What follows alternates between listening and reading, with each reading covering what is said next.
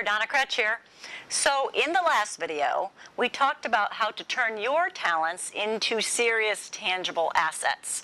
And today, we're going to talk about how to build your business, build your career, start a business, improve the business that you're working in right now. It's going to come down to something we call Marketing 101, and that's going to be your action plan. That's what I'm going to have you work on. It's going to be very simple, and it's going to be immediately result producing. I want to talk to you first about the fact that there are 5 income streams that you can add to any business, that any business can add, but most miss. And it's tied in to Marketing 101. So, grab a piece of paper, grab a pen, and write this down. Marketing 101 says, market to your existing customers first. They're buying from you, they trust you, they like you, they believe in you, so market to them first, more often, and more. Existing customer base. Go ahead and write down 5 to 10 names of existing customers that you can just think of off the top of your head. Marketing 101 says, second, market to people who used to buy from you. So, you know the drill. Write down 5 names or so of people who used to buy from you but aren't buying from you presently. Third, this is the group of people who thought about buying from you but haven't purchased from you yet.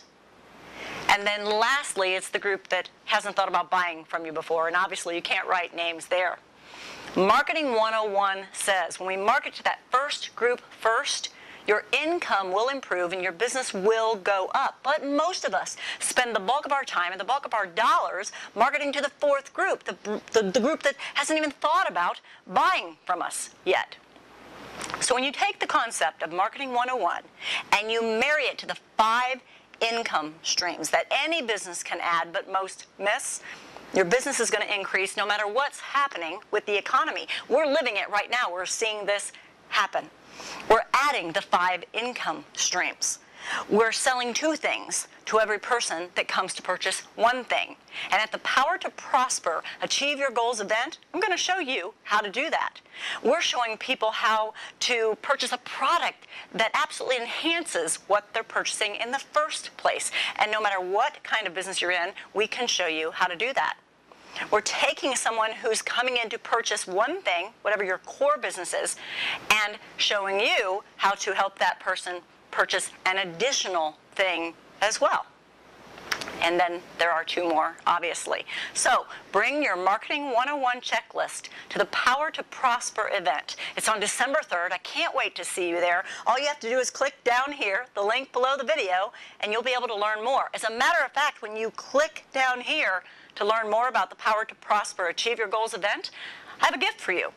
I will teach you the one single variable that determines financial need versus financial wealth. It's not what you might think, and financial wealth can be achieved even during this economic season.